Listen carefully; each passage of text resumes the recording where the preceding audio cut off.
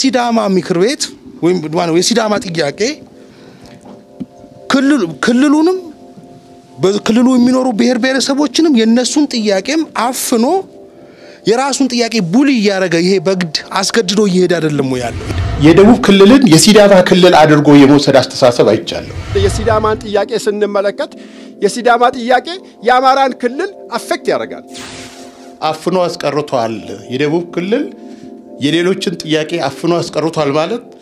የደቡብ ክልል የሲዳማ ክልል ነው ባሁኑ ሰዓት በሚል አስተሳሰብ ነው ኮስቱ ያደበብኩት ስለዚህ ይሄን ልታረግ የምትችለው አጀቱ የሚባል የሆነ ግሩፕ መድበ በሱ ያስፈራራ ሊሆን ይችላል ወረዳንሁን ክልልንሁን የሚለው ጥያቄ ለኔ የኢኮኖሚ ጥያቄ ነው ቀደም ሲል ስናራምድ የቆየነውን የፖለቲካ አቋም እዚህ ቤት የማራመድ አስተሳሰብ አይቻልም እሺ አመሰግናለሁ ያው የኔም ታይትል በዚህ በስቴት ክሬሽን ዙሪያ ነው ሞር ፎከስ የሚያደርገው ያው የመጀመሪያ ኢሹዎች ያው ሞር ተነስቷል የስቴት ክሬሽን ፊቸራቸው ምንድነው የሚለው ያው አንደኛ የኢንተርናል ሰልፍ ሩል ወይንም ደግሞ የኤክስተርናል ሰልፍ ሩል ሳይሆን ኢንተርናል ሰልፍ ሩል ላይ ነው ፎከስ የሚያደርጉት የተለያዩ ሀገር ካንትሪዎችን ፎከስ በመናደርግበት ጊዜ የስቴቶችን መፍጠር ስፔሻሊ ፌደራል ካንትሪስ አንደኛ በህዝብ ከሚነሳ ሊነሳ ይችላል on other hand ደግሞ ሴንትራል ገቨርንመንት ወይም ደግሞ የማዕከላዊ መንግስት በራሱ ጊዜ ሪአሬንጅ ሊያደርግ ይችላል ለምሳሌ የናይጄሪያ መውሰድ እንችላለን በሌሎች ሀገሮች ደግሞ የፎሬን ቴሪቶሪዎች የአክሲድ የሚያደርጉበት ሲስተም አለ ያው ኢንተርናል ሴሴሽን የራሱ የሆነ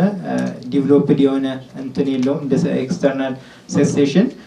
ጀነራሊ ይሄኛው ሴሴሽን ሲሆን ሴሴሽን ፍሮም ሰልፍ ሩል ወይም ደግሞ ሴሴሽን ተብሎ በሁለት መልኩ ይከፈላል ኤክስተርናል እና ኢንተርናል ሲሆን ይሄኛው ደግሞ ከሰልፍ ሩል ነው እንጂ ከሼርድ ሩል አይደለም አንዳንዶቹ ዳይቨርስ ዊዛውት ሴፓሬሽን ወይም ደግሞ ጀስት ሳይፋቱ ፍቺ እንደሚባለው ከፌደራል ህገ መንግስቱ ጋር ያው ተገዢ ይሆናሉ ነገር ግን ከክልል ህገ መንግስት ነው የሚነጠሉት ማለት ነው ያው ቅድም ዲስከስ እንደተደረገው በተለያዩ ሀገር ፌዴሬሽኖች ተነስተዋል የኢትዮጵያን ሰብ ናሽናል ገቨርንመንት ዲቨሎፕመንት ስናይ ሞር ሞደርን ስቴት ኦፍ ኢትዮጵያ የሚባለው ጀስት ከ1855 ጀምሮ በተለያዩ ጊዜ ሪአሬንጅመንቶች እየተካሄዱ ነበር ያው ስላይዱ ላይ እንደምትመለከቱት ያው እስከ 1908 ላይ 34 ከዛ ኢታሊ ጊዜ ደግሞ 5 እንዲሁም ደግሞ 1942 ላይ 12 ዜን 13 14 እያለ 1987 ህገ መንግስት ላይ 24 አድሚኒስትሬቲቭ ሪጅኖች እና እንዲሁም ደግሞ 5 የሆኑ ራሳቸውን የቻሉ ዩኒቶች ነበሩ ዜን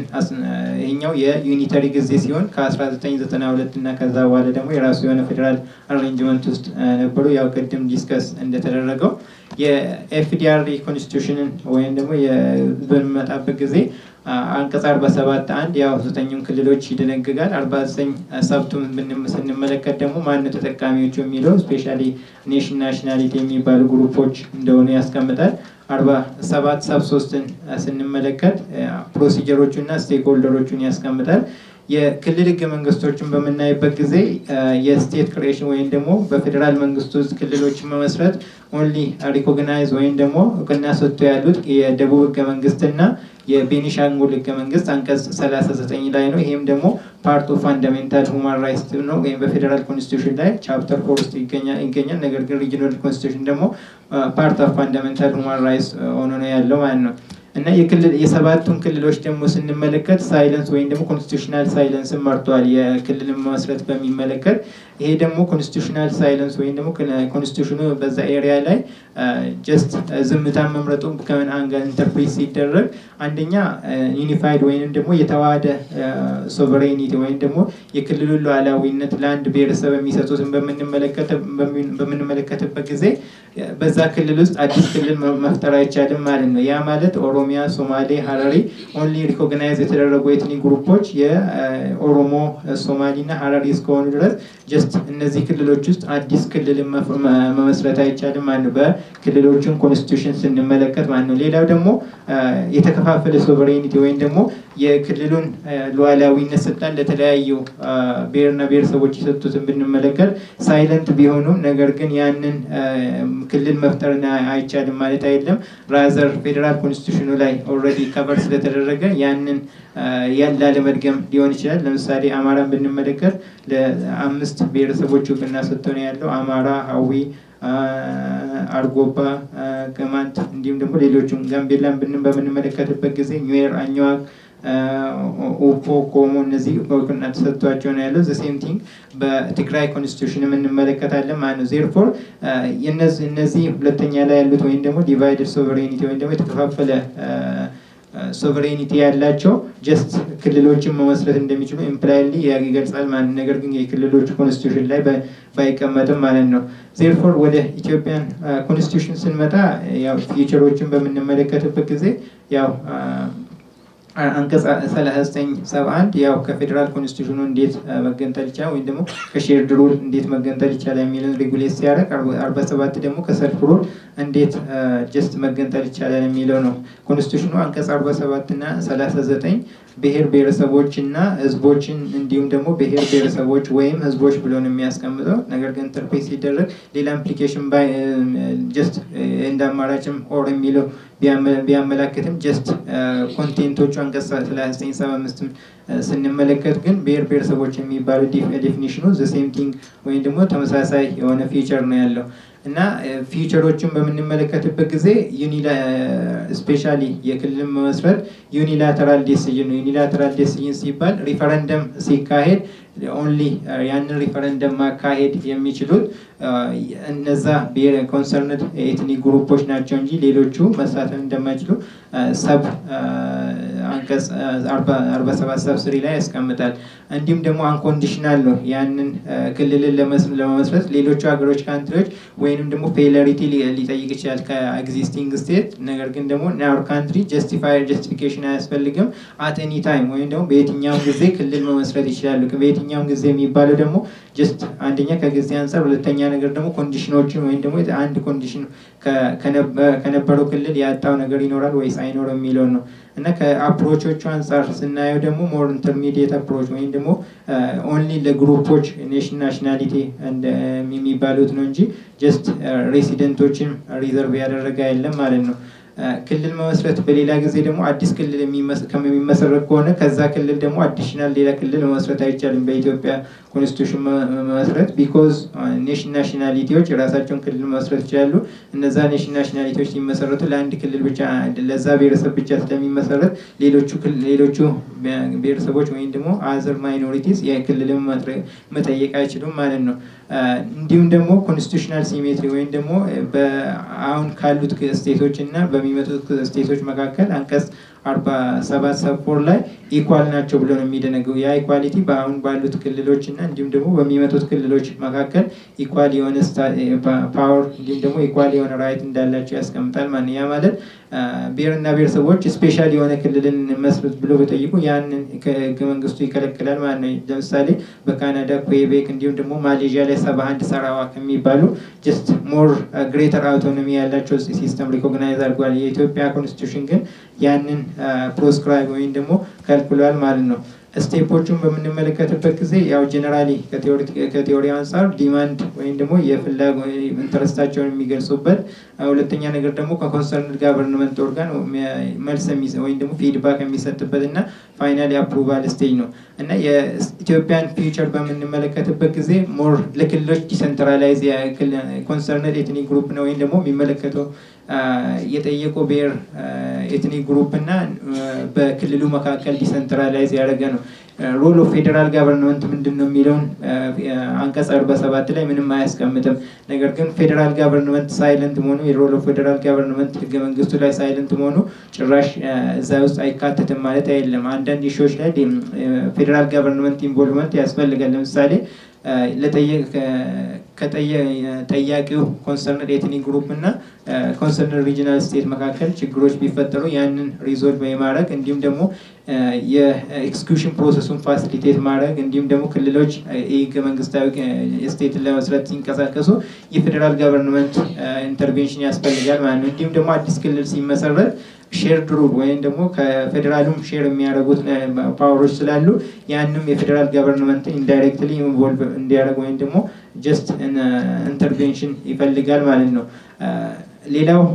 አዲስ ክልል ሲመሰረት በእኛ ህገ መንግስት ውስጥ ጀስት እንደ ሌሎቹ ኮንስቲቱሽናል አሜንድመንት በሚያስፈልግ መልኩ ነገር ግን ለኢንተርፕሪቴሽን የተጋለጠም ቢሆን አንቀጽ 47 ላይ ክልሎች ሲመሰረቱ ጀስት ከሪፈረንደም በኋላ ሌላ አፕሊኬሽን ሳያስገቡ ክልል መሆን ይችላሉ ይላል። ለማለት ያ ማለት ደግሞ በሌሎች ክልሎች ስቴት አፕሩቭ ማድረግ አይችሉም ማለት ነው። አንቀጽ 47 ላይ 9 ክልሎች ነው ያሉት። አዲስ ክልል ሲመሰረት 10ኛ ተብሎ ኮንስቲቱሽናል አሜንድመንት እንደማያስፈልግ ኢምፕላይ ያደርጋል አንቀጽ 47 ሰብ 4 እንደዛ ላይ ያለው ሰብ አርቲክሉ ስፔሲፊካሊ ባላስታውስም እንደዛ የሚል ሴንስ አለው። ሴርፎር አንዱ ይሄኛው ፊቸር ነው ማለት ነው። ወደ ሊሚቴሽኖቹ ስንመጣ አንደኛ ኮንስቲቱሽኑ ማን ነው ያንን ኢኒሺየት የሚያደርጉ መጀመሪያ የሚያቀርበው ክልል ለመስረት ማን ነው ሌጂቲሜት ራይት ያለው የሚለውን አያስቀምጥም። አንቀጽ 47 ሰብ 3 ሃይ ላይ ወይንም ደግሞ ኤ ላይ ስንመለከት አፕሩቫልን ነው እንጂ ዲል የሚያደርገው ማን ነው መጀመሪያ መጠየቅ ወይንም ደግሞ ሌጂቲሜት ራይት ያለው የሚለውን በግልጽ አያስቀምጥም። ኦንሊ በየትኛው ፕሮሲጀር መከተል አለበት። አፕሩቫል ማለት ዘ ፋይናል ስቴጅ ካውንስል ኦፍ ናሽናሊቲ አፕሩቭ የሚያደርጉ ነው። መጀመሪያ ኢኒሺዬሽኑን ግን ማን ነው መውሰድ ያለበት የሚለውን አንቀጽ 47 ሰብ 3 ፕሮሲጀሩ ላይ አያስቀምጥም ማለት ነው። ከዚህ ጋር በተያያዘ የሃውስ ኦፍ ፌዴሬሽን ፕሮክላሜሽን አንቀጽ 21 ስንመለከት የክልሎች ወይም ደግሞ ስቴት ካውንስል በአንድ ዓመት ውስጥ ሪፈረንደምን ኦርጋናይዝ የማያደርጉ ከሆነ ወይም ደግሞ በዛ በሪስፖንሱ ሳቲስፋይ ወይንም ደግሞ ያልረኩ ከሆነ ለሃውስ ኦፍ ፌዴሬሽን ሊያቀርቡ ይችላሉ ይላል። ያንን ሲያቀርቡ ግን ኩዌስችኑ የኮንሰርንድ ኤትኒክ ግሩፕ ነው አይደለም ብሎ ለማለት አትሊስት 5% የኮንሰርንድ ኤትኒክ ግሩፕ ወይም ደግሞ የጠየቀው ብሔረሰብ 5%ቱ ፍርማ መካተት ወይም ደግሞ በዛ መገለጽ አለበት ይላል። እዛ ላይ የተቀመጠ ጥያቄው የነዋሪ ህዝብ ወይም ደግሞ የብሔረሰቡ መሆኑን ለማመልከት እንዳስፈላጊነቱ ከነዋሪው መካከል ቢያንስ 5% ወይም ከብሔረሰቡ ቢያንስ 5% እንዳስፈላጊነቱ ጥያቄ ያቀረበው መስተዳድር አካል ባለስልጣን የተፈረመና ማህተም ያረፈበት መሆን ይገባዋል። ይሄ ማለት ኮምፕሌን ካለ የሚያቀርቡት ነው። ነገር ግን ይሄ 5% ፓራሜትር ክልልን በመጀመሪያ ደረጃ ለመጠየቅ ይጠቅማል ወይስ አይጠቅምም የሚለውን ጀስት አፕሊኬብል ይሆናል የሚለውን በግልጽ አያስቀምጥም። ጀስት ፕሮቪዥኑ እንደምንረዳው ጀስት ያንን ኮምፕሌን ለማቅረብ ለሃውስ ኦፍ ፌዴሬሽን ወይም ደግሞ ለፌዴሬሽን ምክር ቤት ጀስት አንደኛ የፊዚካል ፐርሰን ወይም ደግሞ ግለሰቦች 5%ዎቹ ወይም ደግሞ የአድሚኒስትሬቲቭ ቦዲ ወይም ደግሞ የመስተዳድር አካሉ ማቅረብ እንደሚችል ያስቀምጣል። ለዛ the same thing apply ይሆናል ወይስ አይሆንም የሚለው ግልጽ አይደለም ማለት ነው። therefore the next issue ደግሞ በካውንስል ኦፍ ናሽናሊቲ ነው ዲቴል ወይም ደግሞ ያ አፕሩቭ የሚለው ያስቀምጣል። ነገር ግን ካውንስል ኦፍ ናሽናሊቲም ኮምፖዚሽናቸው ፓወራቸው ፋንክሽናቸው ምንድነው የሚለው ህገ መንግስቱ እዛ ኤሪያ ላይ ሳይለንት ነው። ነገር ግን የሪጂናል ኮንስቲቱሽኖችን ወይም ደግሞ የተከፋፈለ ሉዓላዊነት ያላቸው ክልሎች ካውንስል ናሽናሊቲ ካውንስል ወይም ደግሞ የብሔረሰብ ምክር ቤትን በዞናና በስፔሻል ወረዳ ደረጃ አደራጅቷል። በደቡብም ወደ 9 ወይ 10 የሚሆኑት ብሔረሰቦች የጠየቁት ያ በዛ ናሽናሊቲ ወይም ደግሞ የብሔረሰብ ምክር ቤት ነው አፕሩቭ የተደረገው። ነገር ግን ሪያሊቲ ኦን ሁሉም ኤትኒክ ግሩፖች ተፈቅዷል ቢልም ኑሜሪካሊ ወይም ደግሞ በቁጥር ጀስት አናሳ የሆኑ ብሔረሰቦች ያንን ምክር ቤት የላቸውም ማለት ነው። therefore ይሄ ሌላኛው ኢሹ ነው። ሶስተኛው ኢሹ ደግሞ ጀስት ዲማንዱ በናሽናሊቲ ካውንስል አፕሩቭ ከሆነ በኋላ ኔክስት ፕሮሲጀር ወደ ስቴት ካውንስል ወይም ደግሞ ለክልል ምክር ቤት ይቀርባል። ክልል ምክር ቤትን አትሊስት ወደ 3 ፓወሮችን ይሰጣል ህገ መንግስቱ። አንደኛ እንትኑ መቀበል ዲማንዳቸው ወይም ደግሞ የተጠየቀውን ጥያቄ መቀበል፣ በአንድ ዓመት ውስጥ ሪፈረንደም ወይም ደግሞ ጠቅላላ ህዝብ ውሳኔ ማካሄድ፣ እንዲሁም ደግሞ በሶስተኛነት ደረጃ ደግሞ ትራንስፈር ወይም ደግሞ ፓወሮችን ወደ ኮንሰርን ናሽናሊቲ ማስተላለፍ የሚለውን ያስቀምጣል። ይህንን በምንመለከትበት ጊዜ ሪል ስቴት ካውንስል ያንን ለመፈጸም ከዚህ ኢሹ ጋር ኮንስቲቱሽኑ ላይ ቢቀመጥም እንደ ህግ እናከብራለን። ነገር ግን ከጀነራል ቲዮሪቲካል አፕሮች ጋር አንደኛ የኢምፓርሻሊቲ ጥያቄ ሊነሳ ይችላል፣ ሁለተኛ የኮምፒተንስ ኢሹ ሊነሳ ይችላል። ያ ማለት የገለልተኝነት ጥያቄ ማለት ከክልሉ ሲገነጠል ጀስት ስቴት ካውንስል የሚባሉ የፖለቲካል ሪፕሬዘንታቲቮች ናቸው። የራሳቸው የሆነ ኮንፍሊክት ኦፍ ኢንተረስት አላቸው አውትካም ኦፍ ዘ ኢሌክሽን ላይ ማለት ነው ቢኮዝ የራሳቸው ክልል በጀት እንዲሁም ደግሞ የተለያዩ ታክሶችን ይዞ ስለሚሄድ የራሳቸው ኮንፍሊክት ኦፍ ኢንተረስት ስለሚኖረው ሜቢ ኢምፓርሻል ያን ዲል ያደርጋል የሚለው ሌላ አንደኛው ጥያቄ ሁለተኛው ጥያቄ ደግሞ ጀስት ኮምፒተንሲ ጥያቄ ስቴት ካውንስል ሜምበርስ they are politicians ነገር ግን ፖለቲሻኖች እስከሆኑ ድረስ ደግሞ የኢሌክሽን ኢሹን በኮምፒተንትሊ ሊያደርጉ ይችላሉ የሚለው ኢሹ ሊነሳ ይችላል ማለት ነው therefore እነዚህ እንደ ሊሚቴሽኖች የሚቀመጡ ናቸው እና ሌላኛው የፌደራል ኮንስቲቱሽኑ የሮል ኦፍ ፌደራል ገቨርንመንትን ህገ መንግስቱ ዝምታን ቢመርጥም የኢትዮጵያ ኤሌክቶራል ቦርድ ወይም ደግሞ የምርጫ ህግና የሃውስ ኦፍ ፌዴሬሽን ፕሮክላሜሽን እንዳየ ነው ጀስት ስቴቶች በሚፈጠሩበት ጊዜ ሮላቸውን ያስቀምጣል ነገር ግን እዛ ሮላቸው እነዚህ ኢንስቲትዩሽኖች ብቻ ነው ኢንቮልቭ ማድረግ ያለባቸው የሚለው እንደ ጥያቄ መነሳት ቢችልም ጀስት የኤሌክቶራል ቦርዱ አንደኛ ሪፈረንደሙን ማካሄድ ላይ ጀስት ያንን ፋሲሊቴት ማድረግና ያንን በሚሰጠው ዳይሬክቲቭ መሰረት መፈጸም ነው ሃውስ ኦፍ ፌዴሬሽን ደግሞ ያው ጥያቄዎች በሚነሱበት ወይም ደግሞ በአንድ አመት ውስጥ ጥያቄ ተነስቶ ለምሳሌ የሲዳማን ባለፈው አመት በ11ኛው ወር 2010 ነው የተነሳው በአንድ አመት ካለቀ በኋላ ከዛ በኋላ አፕላይ የሚደረገው ኔክስት ፕሮሲጀር ሃውስ ኦፍ ፌዴሬሽን ፕሮክላሜሽን አንቀጽ 19 ላይ እንደተቀመጠው ለሃውስ ኦፍ ፌዴሬሽን ያመለክታሉ ይላል ሃውስ ኦፍ ፌዴሬሽን ወይም ደግሞ ፌዴሬሽን ምክር ቤት በሁለት አመት ውስጥ ውሳኔ ይሰጣል ብሎ ነው የሚያስቀምጠው therefore እዚህ ላይ የሃውስ ኦፍ ፌዴሬሽን እና የኤሌክቶራል ቦርድ ወይም ደግሞ ምርጫ ቦርድ በምን አይነት መልኩ እንደሚሳተፉ ጀስት ሌሎች በፕሮክላሜሽኖቹ ላይ ጀስት ተገልጿል ማለት ነው ሌላው በምርጫው ላይ ለመሳተፍ ኤሊጂቢሊቲ ወይም ደግሞ ክራይቴሪያ አለው ማለት በምርጫ ላይ በሚሳተፉበት ጊዜ ከኮንስቲቱሽኑ እንደምንረዳው በጠየቀው ኤትኒክ ግሩፕ ውስጥ የሚኖሩ ሁሉም ነዋሪዎች አይደሉም ያንን ዲሳይድ ማድረግ የሚችሉት only concerned ethnic group ወይም ደግሞ የጠየቀው ብሔር ወይም ደግሞ ለክልልና የጠየቀው ብሔረሰብ ነው ያ ጊዜ ደግሞ ጀስት አንድ ግለሰብ በኢትዮጵያ ደረጃ ደግሞ ያንን ሬጉሌት የሚያደርግ ስፔሲፊካሊ የለም ከአንድ ብሔረሰብ አንድ ግለሰብ ከአንድ ብሔረሰብ ነው ወይስ አይደለም የሚለው የተለያዩ አፕሮቾች ቢኖሩ የኢትዮጵያ ህግ ግን በዛ ኤሪያ ላይ ግልጽ አይደለም ነገር ግን ኮንስቲቱሽኑ እንደሚያስቀምጠው ከሆነ ጀስት ሪፈረንደሙ ላይ ለመሳተፍ ሬሲደንቶች ወይም ደግሞ ነው የዛ ኤሪያ ነዋሪዎች ሳይሆን ኦንሊ የሚመለከተው ወይም ደግሞ ኮንሰርንድ ኤትኒክ ግሩፕ ሜምበሮች ናቸው ማለት ነው ያ ማለት ደግሞ የኢትዮጵያ ኤሌክቶራል ሎን በምንመለከትበት ጊዜ ምርጫ ወይም ደግሞ ስኮፕ ኦፍ አፕሊኬሽኑ የኤሌክቶራል ቦርድን ወይም ደግሞ ሪፈረንደምንም ያጠቃልላል እኔ አንድ ምርጫ ላይ ለመሳተፍ ደግሞ የኢትዮጵያ ምርጫ ህግ የሚያስቀምጠው የሲቲዘንሺፕ ወይም ደግሞ የናሽናል ሲቲዘንሺፕ ክራይቴሪያ ነው እንጂ አይደንቲቲ ክራይቴሪያ አይደለም ጀስት ኢን ፎከስ የሚያደርገው 532 መመስረት አድርጌ ነው ጀስት እና ይሄንን ስንመለከትበት የኢትዮጵያ ክራይቴሪያ ኢትዮጵያን ሲቲዘንሺፕ አፕሊኬብል የሚሆነው በሌሎቹ ምርጫዎች ላይ ነው እንጂ ሪፈረንደም ላይ አይደለም ሪፈረንደም ላይ ህገ መንግስቱ ሊሚት ያደረገው ኮንሰርንድ ኤትኒክ ግሩፖች ብሎ ነው የሚያስቀምጠው therefore as additional criteria ነው ማለት ነው ወይም ደግሞ የፕራዮሪቲ ክራይቴሪያ ነው ማለት ነው therefore ይሄንን በምንመለከትበት ጊዜ ኮንሰርንድ ኤትኒክ ግሩፕ ወይም ደግሞ ጀስት የሚመለከተው ብሔረሰብ ካል የሚመለከተው ብሔረሰብ በዛሉ በስፔሲፊክ ሎኬሽናቸው ውስጥ የሚኖሩ አሉ በተለያየ ክልሎች የሚኖሩ ወይም ደግሞ ተበታትነው የሚኖሩ አሉ እነሱ ሲሳተፋሉ ወይ የምንለው ጀስት ኮንስቲቱሽኑን ጀስት ለኢንተርፕሪቴሽን ተጋለጠ ቢሆንም የብሔረሰቦች የኮንሰርንድ ኤትኒክ ግሩፖች ምርጫው ላይ ይሳተፋል ያ ማለት ደግሞ ጂኦግራፊካሊ ሊሚት አላደረገም ማለት ነው በኢትዮጵያ ውስጥ ያሉት ለምሳሌ ጉራጌ ክልልነት ጥያቄ የሚመለከት ከሆነ ኢትዮጵያ ውስጥ ያሉት ጉራጌዎች የመሳተፍ መብት አላቸው ማለት ነው የኮንስቲቱሽኑ ኮንቴንት ስናየው therefore ይሄንን እንዲሁም ደግሞ በተለያየ መልክ ደግሞ ሙቭመንት የሚያደርጉ አሉ ከቦታቸው ለምሳሌ የዩኒቨርሲቲ ስቱደንት እንዲሁም ደግሞ ሶልጀሮች በራሳቸው ክልል የመቀመጥ ፕሮባቢሊቲያቸው ሌስ ስለሆነ ያንን ደግሞ ጀስት እነዚህ ግሩፖችም ይሳተፋሉ ማለት ነው ሌላው ፋይናሊ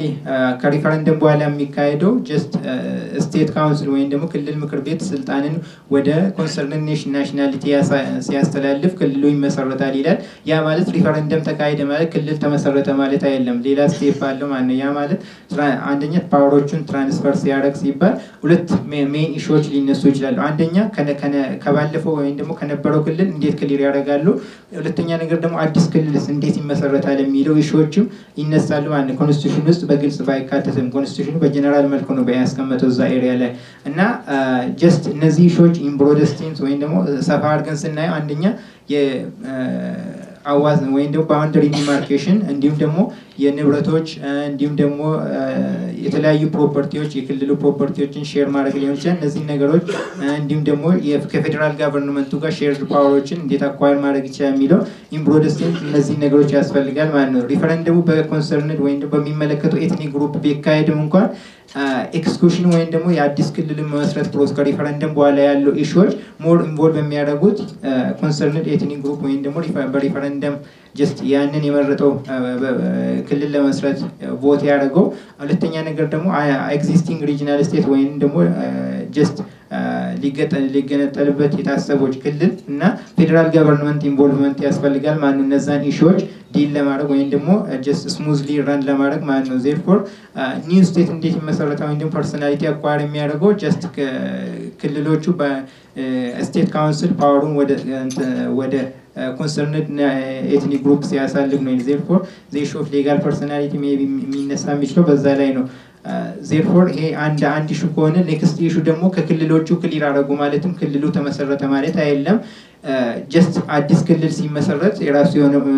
እንትን አለው አንደኛ ክሊር ማድረግ ነው ሁለተኛ ነገር ደግሞ ጀስት ራሶቻቸውን ክልል መመስረት ነው እዚህ ላይ ከአንድ ክልል ውስጥ ሃይስት ፓወር አውቶሪቲ ያለው ማን ነው የሚለው ላይ ህገ መንግስቱ ላይ ተቀምጦ ያለው ጀስት ስቴት ካውንስል ወይ ደግሞ አንቀጽ 50 ላይ ተቀምጦ ያሉት ስቴት ካውንስል ወይ ደግሞ ክልል ምክር ቤቶች ያል ክልል ምክር ቤት ደግሞ ማን ኮምፖዚሽን ነው የሚለው ምርጫ ተካሂዶ ጀስት ኦፖዚሽንም ተወዳዳሪዎችም እንደ ሩሊንግ ፓርቲ ተሳትፎ በምርጫ ተካሂዶ ስቴት ካውንስል ይመሰረታል therefore አንደኛ ከክሊር ካደረጉ በኋላ the next step ስቴት ካውንስል ለመስረት የራሱ የሆነ ምርጫ ሂደት እንዲካሄድ መካሄድ ይፈልጋል ማለት ነው አንቀጽ 53 ኮንቴንቱን በመንመለከትበት ጊዜ ያው በኢንተርፕሪቴሽን ስናየው ጀስት ክሊር ማድረግ አለ the next step ደግሞ ክልሉን ለመስረት የራሱ የሆነ ምርጫ ሊካሄድ ይገባል ማለት ነው የኢትዮጵያ ህገ መንግስት ነገር ግን እነዚህ ኢሹዎች ብቻ አይደለም ያ ማለት ደግሞ አሁን ያለው ናሽናሊቲ ካውንስል ነው የብሔረሰብ ምክር ቤት ራሱን ስቴት ካውንስል አድርጎ ሊያስቀምጥ አይችልም ማለት ሜቢ ፋሲሊቴሽን ወይ ደግሞ ጀስት እንደ ትራንዚሽናል ያንን ነገሮች ላይ ሊሳተፍ ይችላል therefore in such case ደግሞ ማንዴት የሚያደርገው ቦዝ ሩሊንግ ፓርቲ እና እንዲሁም ደግሞ ሌሎች ተወዳዳሪ ፓርቲዎች ተሳትፎ ክልሉ ይመሰረታል የሚል መንፈስ አለው ማለት ነው therefore ክልሉ ከተመሰረተ ስቴት ካውንስሉ ከተመሰረተ በኋላ the next issue ደግሞ ህገ መንግስቱ አንቀጽ 575 ላይ የሚያስቀምጠው የክልሉን ህገ መንግስት ድራፍት አርቅቆ ከዛ በኋላ የማጽደቅ ስልጣን እንደሚኖረው ያስቀምጣል ማለት ነው therefore procedural expressly ባይቀመጡም ነገር ግን impliedly ግን እነዚህን ፕሮሲጀሮች እንደሚያካትት ያስቀምጣል ማለት ነው therefore ኢትዮጵያን ኮንስቲቱሽናል ፎርሜሽን ኦፍ ኒው ስቴት በምንመለከትበት ጊዜ ክልል አናሳ የነበሩት ወደ ክልል ማጆሪቲነት ለመሆን የሚመጡት እንዲሁም ደግሞ ከተከፋፈለ ሶቨሬኒቲ ወይ ደግሞ ሉዓላዊነት ወደ ተዋህዶ ሉዓላዊነት ለማምጣት የሚደረግ እንዲሁም ደግሞ ጀስት ከሄትሮጂኒቲ ወደ ዩኒፎርሚቲ ወይ ደግሞ ከዳይቨርሲቲ ወደ ዩኒፎርሚቲ የሚደረግ እንትን ነው ማለት therefore ፋይናሊ ለማጠቃለል እነዛን ጋፖች ሶልቭ ለማድረግ either by negotiation either ደግሞ detailed rule either ደግሞ by the constitutional interpretation ቅድም ዶክተር ጌታቸው እንዳነሱት በዲቴል መልኩ ጀስት ያንን ኢሹዎች አድሬስ ማድረግ ያስፈልጋል ጀስት ፋይናል ጀስት ኤኖ አንድ አጠቃላይ ያለን ፕሬዘንቴሽን አመሰግናለሁ የመጀመሪያው ነገር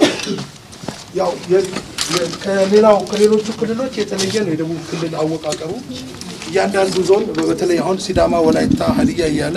በዞናል ደረጃ የተቋቋሙት የራሳቸው ምክር ቤት አለው ስለዚህ የክልል ጥያቄ ለማቅረብ የዛ የዞኑ ምክር ቤት ጥያቄውን ያነሳል የክልሉ ምክር ቤት ደግሞ ጥያቄውን ወደ ምርጫ ቦርድ ፎርዋርድ ያደርጋል የሲዳማ ጥያቄ ተቀባይነት አግኝቶ ወደ ለህዝብ ውሳኔ እንዲቀርብ ፎርዋርድ ተደርጓል ከዛው ጎን ለጎን ግን የወላይታ ጥያቄ አቅርቧል ሀዲያ ጥያቄ አቅርቧል ሌሎች እስከ 11 የሚደርሱ ጥያቄ አቅርቧል የነሱ ጥያቄ በክልል ደረጃ ታፍኖ ቀርቷል የክልሉ ምክር ቤት ወደ ምርጫ ቦርድ አልመራም እዚህ ጋር የሚያሳየው የሲዳማ ምክር ቤት ወይም ማለት የሲዳማ ጥያቄ ክልሉንም በክልሉ የሚኖሩ ብሔር ብሔረሰቦችንም የነሱን ጥያቄም አፍኖ የራሱን ጥያቄ ቡሊ ያረጋ ይሄ በግድ አስገድዶ ይሄድ አይደለም ያለው ይሄንን በአስገዳጅ ሁኔታ ውስጥ የሌሎችን ጥያቄ አፍኖ የራሱን ጥያቄ ብቻ ተቀባይነት እንዲያገኝ አርጎ ይሄድበት ያለውን አግባብ እንደ ትክክለኛ የህግ ፕሮሲጀር አርገን ትክክለኛውን የህግ አግባብ ተከትሎ እንደመጣ አርገን ለማስተናገድ ይቻላል ወይ የክልሉ ምክር ቤት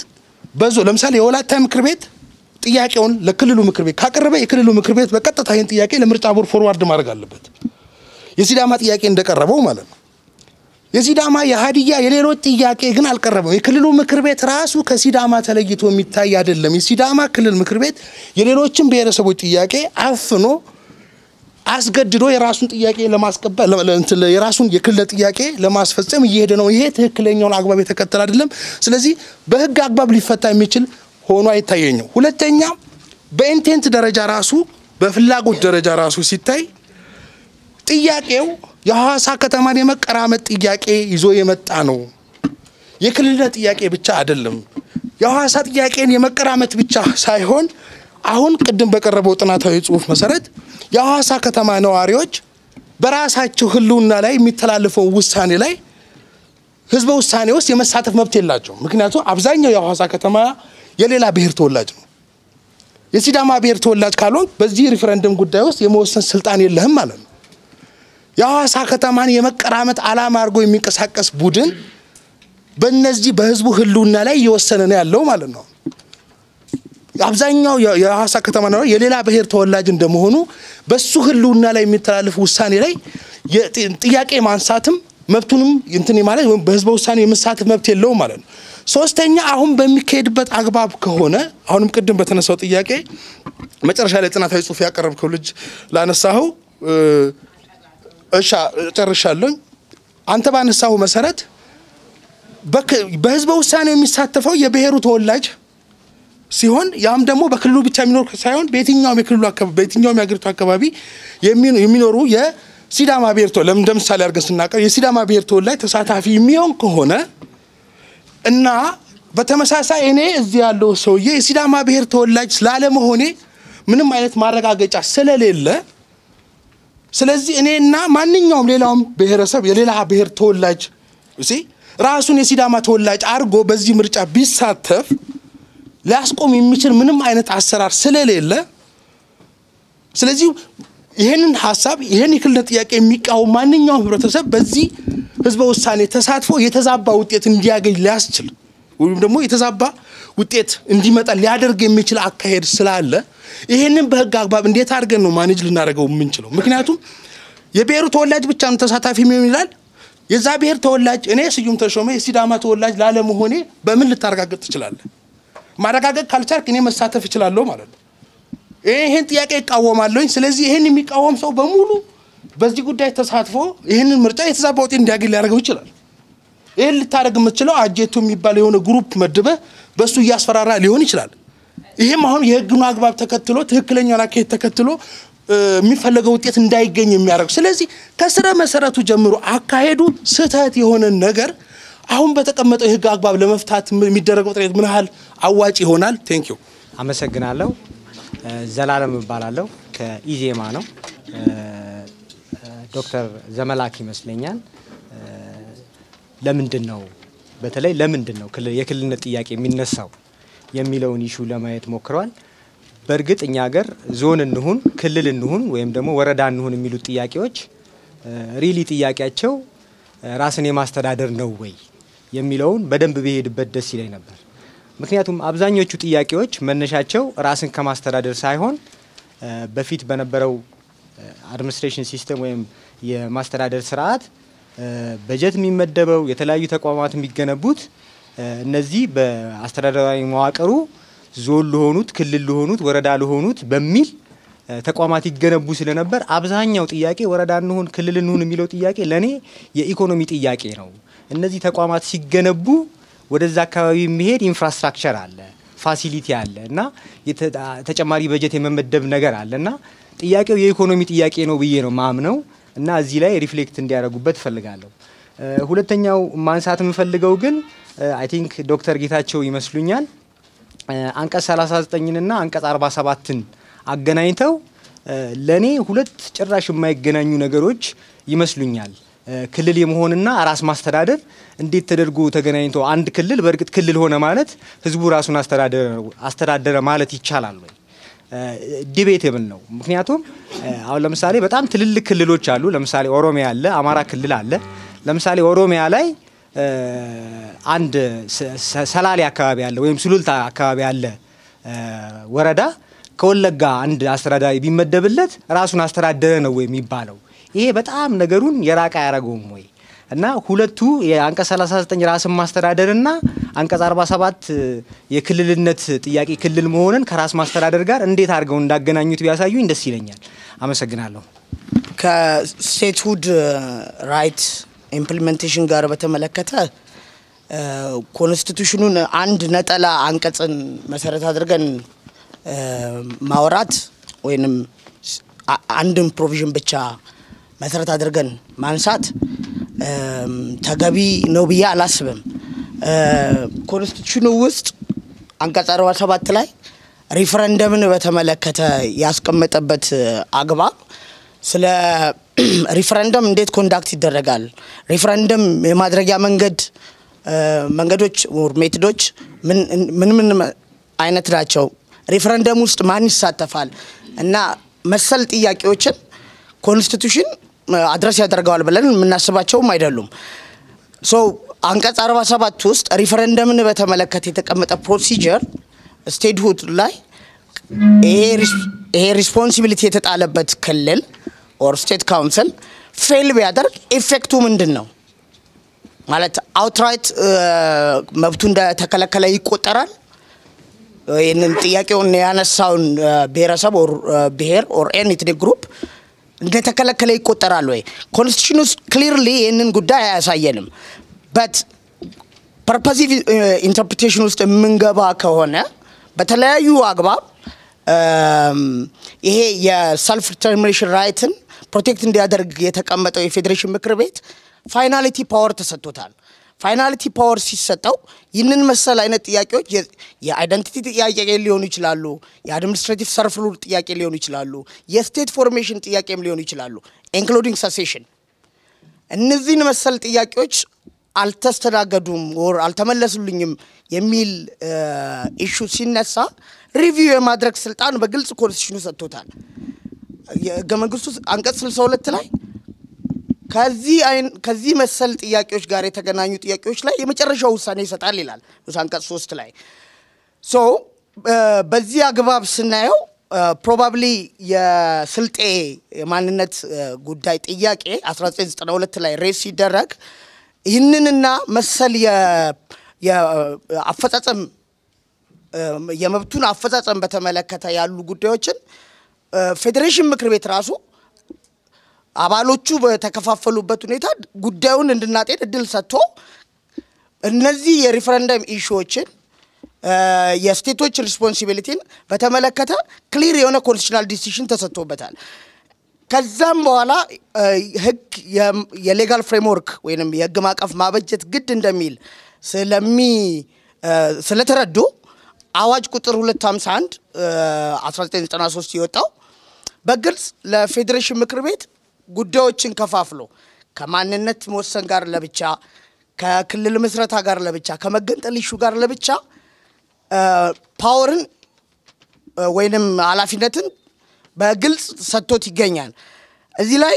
ከስቴቶች የሚመጣን ፌለር በተመለከተ ኖት ኦንሊ ጊዜና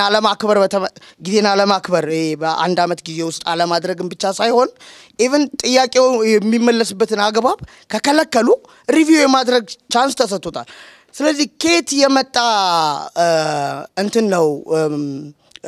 ሌጋል አርጊመንት ነው ስለ ዩኒላተራል ዲክላሬሽን ኦፍ ስቴትሁድ ኢትዮጵያ ውስጥ ልናወራ የምንችለው በዚህ ቤዝድ ኦን ዲስ ኮንስቲቱሽን ኤንድ ኮንስቲቱሽን ስንል እነዚህን የጠቀስኳቸውን የፌደራል ህጎችንም ይጨምራል። ዘ አዘር ቲንግ ስለ ምርጫ ቦርድ እና ስለ ፖፑሌሽን ሴንሰስ በሚመለከት በህገ መንግስቱ ውስጥ የተቀመጡት ፕሮቪዥንስ ወይንም ድንጋጌዎች በግልጽ እነዚህ መሰል ጉዳዮች ላይ ሬሌቫንሲ እንዳላቸው መረዳት ይችላል ምክንያቱም ስለ ሪፈረንደም ስናወራ መቼም ሪፈረንደም የሚያደርገው አካል ክልሉ እንዲደራጅ ያደርጋል ይበል እንጂ የሚያደርገው አንድ ብቸኛ ኤሌክቶራል ቦርድ አንድ ነው ያለን ከፖለቲካ መብትና ከምርጫ ህግጋት ጋርም ተያይዞ ክሊርሊ ስልጣን የተሰጠው ፌደራል መንግስት ነው ስለዚህ እነዚህ መብቶች ኢንፎርስ የሚደረጉት ደግሞ በምርጫ ቦርድ የበላይ ጠባቂነት ነው ሶ ሪፈረንደምን ለስቴቱም ሆነ ለአይደንቲቲ ኩዌስችን ሆነ or suspicion to the extent ይህንን ለማደራጀትና በኃላፊነት ወስዶ ሊያስፈጽም የሚችለው ምርጫ ቦርድ ነው ለዚህ ደግሞ የሚያስፈልጉ ሌሎች ነገሮች አሉ ማን ነው ምርጫ ውስጥ የሚሳተፈው ሪፈረንደምን እንበለው ፔሪዮዲክ ኢሌክሽን እንበለው ማን ነው የሚሳተፈው ይህን ኮንስቲትዩዌንሲ እንዴት ነው ድሮ የምናደርገው ሶ አንዱን ነጠላ አንቀጽ አንድ ሲንግል ፕሮቪዥንን ወስደን ጥቅል የሆኑ ድምዳሜዎች ልንፈጽም አንችልም በኔ እምነት የነዚህ ኢሴንሻል የሆኑ ፌደራል ኢንስቲትዩሽንስ ተሳትፎ በሌለበት የክልል ምክር ቤቱ ጥያቄ ስላቀረበ ብቻ ያ ሌጂቲሜት ጥያቄ ሊሆን ይችላል የዞናል አድሚኒስትሬሽኑ አድረስ አደረገው አሳለፈ ሪፈረንደም እንዲካሄድ ጥያቄ የሚያቀርበው አካል ለፌደራል መንግስት ነው የሚሆነው አሁን ባልኩት አግባብ የህዝበ ውሳኔን አንዱ ሜተድ ስለሆነ አንደኛው ከዳይሬክት ኢሌክሽን ከፔሪዮዲክ ኢሌክሽን ውጪ ለህዝቦች አሰፋፈር ለአይደንቲቲ ኩዌስችን ለብዙ ጉዳዮች ላይ ልንጠቀምበት የምንችለው ህዝበ ውሳኔ ነው ያ ህዝበ ውሳኔ ደግሞ አንድ ማኒፌስቴሽን የፖፑላር ሶቨሬኒቲ ማኒፌስቴሽን ነው ሶ ይህንን የሚያስፈጽመው አካል የምርጫ ቦርድ ነው ቢኮዝ ክልሎች የምርጫ ቦርድ ሊያቋቋሙ ስለማይችሉ በራሳቸው ስለዚህ ጥያቄው ሊቀርብለት የሚችለው የፌደራሉ የምርጫ ቦርድ ነው የምርጫ ቦርድ ግን ይህንን ተመስርቶ ህዝበ ውሳኔን ለማደራጀት ብዙ ኮንቴክስት መሟላት ይጠበቅበታል ሴኩሪቲ ኮንቴክስት ሊሆን ይችላል ኮንስቲትዩዌንሲ ክሊርሊ ድሮውን ሆኖ ሊቀርብለት ይገባል እና መሰል ጉዳዮች ልክ ከሴንሰስም ፖፑሌሽን ሴንሰስ ጋር ያነሳውት ኢሹ እዛ ውስጥ ኮንስቲትዩዌንሲን ድሮ ለማድረግ በግልጽ ህገ መንግስት ውስጥ ሃውስ ኦፍ ፌዴሬሽን ምርጫ ቦርድ በሚያቀርብለት መሰረት በየጊዜው የሚደረጉ ኮንስቲትዩዌንሲዎችን ለማጠቃለል ስለ ዩኒላተራል ዲክላሬሽን ኦፍ ስቴትሁድ ወይንም በራስ ጉዳዮች አሟልቻለሁ በሚል የክልል ምስረታን ይፋ ማድረግ የሚያስችልበት የህገ መንግስታዊ ማዕቀፍም ያለ አይመስለኝም ምናልባት ከፓናሊስቶቹ ሪፍሌክቲቭ ያደርጉበት እመርጣለሁ ካለፈው አንድ አመት ጊዜ ጀምሮ ኢትዮጵያ ውስጥ በተከታታይ ከሚነሱ ብዙ ጥያቄዎች ይነሳሉ ግን በተከታታይ ከሚነሱ ጥያቄዎች አንዱ ህገ መንግስቱ ነው ዛሬም እናንተ በተከታታይ ከጠቀሳችሁት ነገር አንዱ ህገ መንግስቱ ነውና ህገ መንግስቱ ላይ ብዙ ነገር ስትሉ ይሄን አይልም እንላለን ሶ የምናወራው ህገ መንግስት ስለማይል ህገ መንግስት ነው እና ይሄ ህገ መንግስት ባልሳሳት በ1980ዎቹ መጨረሻ አካባቢ ነው መሰለኝ ሲጸድቅ አሁን ያለችው ሀገረ ኢትዮጵያን የፈጠረበት መንገድ አትሊስት ሶስት ትልልቅ ጥያቄዎችን አስቀምጧል ለምሳሌ የኢትዮጵያን ኤሌክቶራል ሲስተም ዲፋይን ያደርጋል ኤሌክቶራል ሲስተም በኔሽን ቢልዲንግ ፕሮሰስ ውስጥ ትልቅ መሳሪያ ነው የኢትዮጵያን የመንግስት መዋቅርም ያስቀምጣል which is federal state ናት ይላል ይሄም ሌላው ትልቅ ጥያቄ ነው የኢትዮጵያን የመንግስት ቅርጽም ያስቀምጣል which is parliamentary system ነው ብሎ ያስቀምጣል እና ህገ መንግስቱን መቀየር አለበት ወይ መሻሻል አለበት ብሎ የሚጮሁ ብዙ ሰዎች አሉና እነዚህ ሰዎች እንደ ወረቀቱን አይመስለኝም እንደዛ የሚሉት እዚህ ውስጥ የተጻፉትን ነገሮች ነው አሁን የጠቀስኳቸው ሶስት ነገሮች በኔሽን ቢልዲንግ ፕሮሰስ ውስጥ ትልቅ ቦታ አላቸው እኔም ማምናለሁ የሚጠይቀው ሰው ሲጠይቅ እነዚህ ሶስቱ ትልልቅ ነገሮች እንደ ግሉ ያደረጉን ነገሮች አላደረጉንም ነው ምክንያቱም በእኛ ኮንሰንት በእኛ ጥያቄ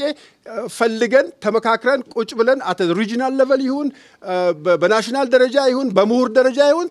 እንደው ተነጋግረን የመጡ ነገሮች አይደሉም እንደውም ተጫኑብን የሚል ጥያቄ አለ ብዙዎቻችን አሁን ስናወራ ያየነው ስለ ሳብ ናሽናል ስቴት ክሬሽን ነው ናሽናል ስቴት ክሬሽኑ ራሱ ተሟልቷል ብዬ አላስብም እና ይሄ ናሽናሉ ባልተሟላበት ሁኔታ እንዴት አድርገን ነው ስለ ሳብ ናሽናሉ የምናወራው የኢትዮጵያን ተጨባጭ ሁኔታ በተመለከተ አሁን የተነሱት የስቴት ሁድ ጥያቄዎች በህገ መንግስቱ መሰረት እየተካሄዱ ይመስለኛል። አሁንም ብዙ ጥያቄዎች አሉ። እነዚህ ጥያቄዎች ለምሳሌ የሲዳማን ጥያቄ ስንመለከት የሲዳማ ጥያቄ የአማራን ክልል አፌክት ያደርጋል፣ የአፋርን ክልል አፌክት ያደርጋል። ምክንያቱም አንድ ስቴት እየተፈጠረ ነው። በኢትዮጵያ ደረጃም የኢትዮጵያን ውስጣዊ ማፕ ይቀያይራል፣ ፌደራል መንግስቱን ይመለከታል። ፌደራል መንግስቱ ግን ሴ የለውም በዚህ ላይ። የፌደራል ፓርላማ ምንም ሴ የለውም። ሌሎች ክልሎችም ምንም ኢንተረስታቸውን ትልልቅ ኢንተረስታቸውን በሚነካ ነገር ምንም ሴ የላቸውም። ሶ አሁን ካለን ጥያቄ ስንመለከት አንደኛው ቅድም ዶክተር የሺህ ዓመት ጥያቄ 3000 ዓመት ነው የምናወራው የሚሉት ነገር በጣም ነው የተስማማችን እና እነዚህን በተለይ አት ናሽናል ሌቨል ያሉትን ጥያቄዎቻችንን እንደገና ማየቱና ከዛ በኋላ ወደ ሳብ ናሽናሉ ብንሄድ አይሻልም ወይ? በኔሽን በስቴቱ ጥያቄ ደግሞ የተነሳውን ጥያቄ ሀገራችንን በሙሉ የሚነካ ጥያቄ ስለሆነ እነዚህ ነገሮች ህገ መንግስቱንም ስለሚመለከቱ ሜቢ ትላልቆቹ ጥያቄዎች መመለስ የለባቸውም ወይ? እነዚህ ትናንሾቹ ጥያቄዎች ከሚመለሱ ቴንክ ዩ። ሌሎቹን ብሔረሰቦች በሚመለከት ተመሳሳይ የሆነ እይታ እንዳለው ህገ መንግስቱ አስቀምጫለሁ እና ከዛ ውጪ ይታያል በህግ ደረጃ ከዛ ውጪ ለመተርጎም የሚያስችል ነገር ያለ አይመስለኝም በህገ መንግስቱ ላይ። እሱ የኢኳሊቲ of the nationalities subsumed within state boundaries, state borders ከዛ በተለየ መልኩ ሊታይ የሚችል አይመስለኝም። ስለዚህ አሁን የተነሳውን ፕራክቲካል እንትኖቹን ዝርዝር አላቃቸውም፣ ግን አቶ ስዩም ያሉትን ብንቀበል የቀረቡት ጥያቄዎች እኩል መስተናገድ አለባቸው የሚል መደምደሚያ ላይ እንደርሳለን ህገ መንግስቱን ስንመለከትና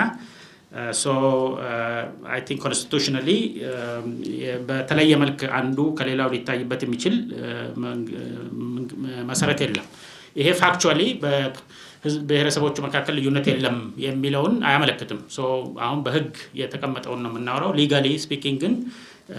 በዚህ መልኩ ሊታይ ይገባዋል የሚል እምነት ነው ያለኝ። ሌሎቹን አያይዘው ያነሷቸውን በሚመለከት ቅድም የጠቀስኳቸው ናቸው። ኢንክሉሲቭ መሆን አለበት ዲስከሽኑ እና ይሄን በሚመለከት ህገ መንግስቱ ላይ የሰፈሩት ሊሚቴሽን አላቸው የሚል እምነት ነው ያለኝ። መተርጎም አለበት የሚል እምነት ነው ያለኝ እና ኢንክሉሲቪቲው በተለያየ አይ ቲንክ ቅድም ዶክተር ዘመላክ የገለጸው ረዘም ያለ ጊዜ ተወስዶ በተለያዩ ፌዞች ሊደረግ የሚገባው ነው። ለምሳሌ ፕሪ ሬፈረንደም የሚደረጉ ዲስከሽንስ ኔጎሺዬሽንስ መኖር አለባቸው። ሬፈረንደሙ ከተደረገም በኋላ ደግሞ እንዲሁ በፋይናሊ ስቴት ክሪኤሽን ውስጥ ይከናወን ድረስ የቀሩት ነገሮች ደግሞ እንዲሁ በሁሉንም ኢንክሉሲቭ በሆነ መልክ ዲስከሽን ተደርጎ መወሰን አለባቸው። ስለዚህ እነዚህን ሩልስ ኦፍ ፕሮሲጀር ተሰርቶ ሁሉንም ባሳተፈ መልክ ችግሮቹን በሚፈታ መልክ ውይይት ካልተደረገ እንደ ቀደመው ተመሳሳይ ችግሮችን ሪፕሮዲዩስ መልቲፕላይ ማድረግ እንደውም የከፋ ሊሆን ይችላል። አይ ቲንክ ከመነሻው በደንብ ብናስብበት ብንወያይበት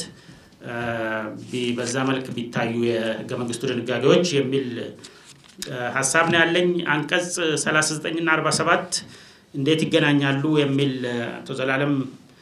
ያነሱትን በሚመለከት በጣም ይገናኛሉ ባይነኝ ነኝ። 39ም ስለ ብሔር ብሔረሰቦችና ህዝቦች መብት ነው የሚያወራው፣ 47ም ስለ ብሔር ብሔረሰቦችና ህዝቦች መብት ነው የሚያወራው። ስለዚህ ሁለቱ ተመሳሳይ ነገር ነው የሚያወሩት። 39 ማንኛውም ብሔር ብሔረሰብም ህዝብ በሰፈረበት መልክዓ ምድር የራሱን መንግስት መዋቅር መመስረት ሙሉ መብት አለው፣ ራሱን ማስተዳደር ይላል። 47 ኢሰንሻሊ ይሄንን ወደ ተግባር እየቀየረው ነው። የና መሰረቱ ጂኦግራፊካል ኤክስፓንስ ወይም የህዝብ ብዛት ሳይሆን ብሔር ወይም ብሔረሰብ ወይም ህዝብ ተብሎ ዴዚግኔት የተደረገ በእኛ አሁን ዋናው መለኪያው በፌዴሬሽን ምክር ቤት ለምሳሌ መታወቅ ነው፣ ሬኮግኒሽን። በዛ ደረጃ የታወቀ አንድ ብሔር ወይም ብሔረሰብ ወይም ህዝብ ይሄ መብት አለው የሚለውን የሚመለከት ስለሆነ የሚገናኙ ናቸው። ከአንድ የጂኦግራፊካል ርቀቱ አይ ቲንክ ሌላ ይሄን የራስን ማስተዳደር መብት እንዴት ሞር ፕራክቲካል እናርገው ሞር አክሰሲብል እናርገው የሚል ተጨማሪ ጥያቄዎች የሚያነሳ ነው እንጂ ፋንዳሜንታል ኢሹ የራስን ማስተዳደር መብትን በሚመለከት 39 47ም ተመሳሳይ ነገር ነው የሚያወሩት የሚል ሐሳብ ነው ያለኝ። ሶ ሌላ በስሞትን አልገለጹም። በሶስተኛ ደረጃ ጥያቄ ያነሱት ብዙ ነገሮች አንስተዋል። ሶ አይ ቲንክ የህገ መንግስት ትርጉም ጉዳይ የሚነሳበት ስርዓት አለው። ህገ መንግስት ትርጉም ጥያቄ ለማስነሳት ጥያቄ ያስፈልገዋል። ህገ መንግስት የፌዴሬሽን ምክር ቤት ዝም ብሎ በህገ መንግስት ትርጉም ጉዳይ ላይ ዝም ብሎ አይወስንም። እንደ ፍርድ ቤት ነው። ኳዛ ጁዲሻል ቦዲ ነው። ጥያቄ ሲቀርብለት ነው የሚወስነው። ስለዚህ ጥያቄም ሲወስን ህገ መንግስቱን መሰረት አድርጎ ነው። አዲስ የሚፈጥረው ነገር የለውም። ስለዚህ ህገ መንግስቱ በመሰረታዊ ሁኔታ ካልተሻሻለ ካልተለወጠ ችግሮችን የሚፈታ ካልሆነ ፌዴሬሽን ምክር ቤት ህገ መንግስት መጻፍ አይችልም። ራሱ አዲስ ህገ መንግስት ሊሰራ አይችልም እና ኮንስቲቱሽናል ኢንተርፕሬቴሽን እንትኑ ውጤቱ ወይም የሚሰጠን ጥቅም ከህገ መንግስቱ ማዕቀፍ ጋር ተያይዞ መታየት አለበት። አዲስ ህገ መንግስት መስራት አይችልም ማለት ነው በትርጉም። የምርጫ ቦርድም ጋራ ተያይዞ በህግ የተሰጠውን ስልጣን ነው የሚሰራው ምርጫ ቦርድም። ይሄም እንዲሁ እንደ ሁሉንም ችግር ሊፈታ የሚችል ተደርጎ መታየት የለበትም። ምክንያቱም ያው የህግ የተወሰነ ስልጣንና ኃላፊነት ስላለው። አቶ ኤፍሬም ያነሷቸውን እንግዲህ ሌሎቹ ይጨምሩባቸዋል ያነሳዋቸው ሐሳቦች ላይ እንግዲህ ለዚህ ነው አይ ቲንክ ኮንስቲቱሽናል ሪፎርም አንዱ ኢምፖርታንት አጀንዳ ነው ብዬ የምገምተው በእኔ እምነት። ብዙ ጋፕስ አሉ በህገ መንግስቱ ውስጥ። ህገ መንግስቱ ሲጸድቅ አንዱ ትልቅ ሊሚቴሽን የተለያየ አስተያየት ያላቸው ሰዎች ኢኳሊ ተከራክረን መፍትሄ የሚሆነውን ሁላችንም የሚያገለግል ድንጋጌዎች እንዲገቡ አልተደረገም። እሱ እድል አልተመቻቸም። ሊሚቴሽን ነበር። በተመሳሳይ ጊዜ የተሰራውን የደቡብ አፍሪካን ህገ መንግስት ብንመለከት በጠላትነት ተፈርጀው የነበሩት ነጭና ጥቁር በአንድ ጠረጴዛ ዙሪያ ወደፊት አብረን መኖር የምንችለው አሁን በመሸፋፈን ማለፍ ሳይሆን ይሄን ችግር ካልፈታ ነው አብረን መኖር አንችልም በሚል በጣም እጅግ ክሎዝ ቱ ፐርፌክት ሊባል የሚችል ህገ መንግስት መስርተዋል። እሱም 17 ጊዜ ኦልሬዲ ተሻሽሏል። ምክንያቱም ይሄ በችግሮቹን አድሬስ ለማድረግ በሁሉ ጊዜ ዝግጁ መሆን ስለሚያስፈልግና ህገ መንግስቱ በጣም ትልቅ ጥቅም የሚሰጥ ነው። የአገሪቱን ፋንዳሜንታል ቫልዩስ የምንቀምርበት ነው። በዛ ላይ ተስማምተን ካልሄድን ችግሮቹን መፍታት አንችልም እና እነዚህ የገቨርናንስ ኢሹስ ሰው ያነሳቸው የኤሌክቶራል ሲስተሙ ምን ይሁን፣ ፌደራል ስርዓቱ ምን ይሁን፣ ፕሬዚደንሻል እንሁን፣ ፓርላሜንታሪ ሃይብሪድ ሲስተም እንሁን፣ እንዴት እንሁን የሚለውን በደንብ ተወያይተንበት ሴትል ማድረግ ያስፈልጋናልና እሱ አይ ቲንክ ዋናው የቤት ስራ ነው የሚል እምነት ነው ያለኝ። አመሰግናለሁ። በኔ በኩል የሁለት ኢሹዎች ላይ ብቻ ማውራት ፈልጋለሁ። አንደኛው ሙሉ ቀንም ነካክቶታል። የቅድም ጥያቄ ሲቀርብ ይሄ የክልል የወረዳ የልዩ ዞን ጥያቄዎች በዋናነት የኢኮኖሚ ጥያቄዎች እንጂ የሌላ ጥያቄዎች አይደሉም። ባጀትን አክሰስ ለማድረግ የሚደረግ ጥረት ነው የሚል ነው። ይሄ ሙሉ ለሙሉ ትክክል አይደለም ማለት አልችልም። ምክንያቱም በሌሎችም ስራዎች ከዚህ በፊት እንደታየው እንደዚህ አይነት ኢኮኖሚክ ኢንሰንቲቮች የክልል ጥያቄና የዞን ጥያቄዎችን ለማንሳት እንዲያነሱ ከዚህ በፊት እንደዚህ አይነት ጥያቄዎች እንዲነሱ ምክንያት እንደሆኑ በሌሎች ስራዎች ላይ ተገልጿል። ነገር ግን ሁሉንም ነገር የኢኮኖሚ ኢሹ ነው ብሎ ዲስሚስ ማድረግ ፌር አይመስለኝም። አሁን ቅርብ ጊዜ ፕሮፌሰር ፉኩያማ እዚህ ኮንፈረንስ ላይ ንግግር ሲያደርጉ the need to be recognized in the ethnic community below, in the cultural community below, in the minimum community recognized ya recognition economic benefit binorom binorom ሰዎች በግሩፓቸው ሪኮግናይዝ ለመሆን ይፈልጋሉ የሚል አርጊመንት ሲያነሱ ነበር። አሁን በቅርብ ጊዜ ያሳተሙት አይደንቲቲ የሚለው መጽሐፍ ላይ ያንን ነው ፑሽ የሚያደርጉ ያንን አርጊመንት ነው ፑሽ የሚያደርጉት። ስለዚህ ነገሩ ሁሉ የኢኮኖሚ ኢሹ ነው ብለን ዲስሚስ ማድረጉ ፌር አይመስለኝም። ሲዳማን ኢሹ በተመለከተ ምናልባት ያ ስለ ሲዳማ ሊቀርብ የነበረው ፔፐር የሚያቀርብልን ልጅ እዚህ ቢኖር ኖሮ ታሪካዊ ዳራውንም ሁሉንም ሊያሳየን ይችል ነበር። ያልሆነም ግን ሁለት ነገሮች ማለት ፈልጋለሁ የሲዳማን በተመለከተ የሲዳማ ክልል ልሁን ብሎ መጠየቅ ሌጂቲሜት አይደለም ብለን ማለት የምንችል አይመስለኝም ገና ከመጀመሪያውም ራሱ ቅድም ዶክተር ጌታቸው ሜንሽን እንዳደረገው ፌደራል ሲስተሙ ስትራክቸርድ ሲሆን እና አንዳንድ ጽሁፎች ላይ እንደተገለጸው በፈቃድ ሳይሆን በኮርዥን በዛ ደቡብ ክልል ውስጥ እንዲካተቱ መደረጉን ሰዎች ይጠቅሳሉ ያ ከሆነ የራሳቸው ክልል መመስረት እየፈለጉ በፖለቲካል ኮርዥን ወደዛ እንዲገቡ የተደረገ ከሆነ ከዛ በኋላም ክልል እንመስረት የሚለው ጥያቄ በትክክል ያልተስተናገደላቸው ከሆነ ይሄ ጥያቄ ሌጂቲሜት አይደለም ብሎ ዲስሚስ ማድረጉ ፌር አይመስለኝም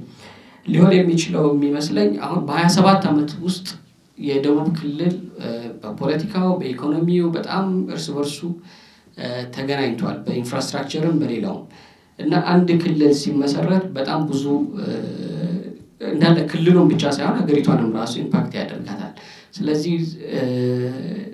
በአንድ ዓመት ውስጥ ወይም በ6 ወር ውስጥ ዝም ብለን ግትል አድርገን ስቴትን መስረት የሚለው ጥድፊያ ላይ ነው እኔ ምናልባት ኮንሰርን እንጂ ጥያቄው በራሱ ሌጂቲሜት አይደለም የሚለው ነገር ተገቢ አይመስለኝም አመሰግናለሁ